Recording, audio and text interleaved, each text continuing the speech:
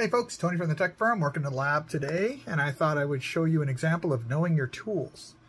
So we've got routers, switches, all this good stuff I'm playing with. I actually made a mistake. I configured the DHCP scope in here with one IP address by mistake. So, oops. But I thought, hey, you know what? Here's an opportunity. Let's see what the Linkrunner reports. And it basically says the DHCP timed out. It didn't say it ran out of addresses.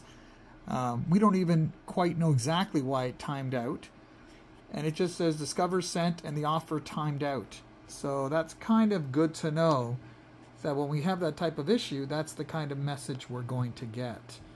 Short and simple, folks. So if you ever mess up, you know what? That's a good time to try your tools. So while I have this, I'm going to try some other tools, including Wireshark, just to find out what they all report. Have a good day, folks. Bye for now.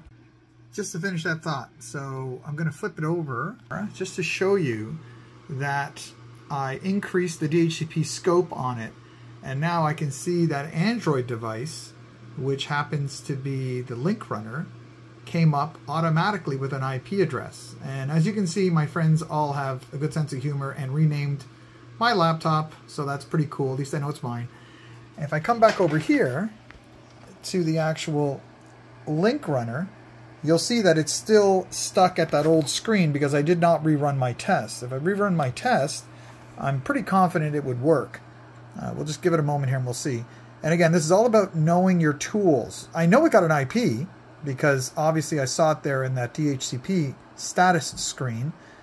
And there you go. Got an address, 103. See? Know your tools, folks.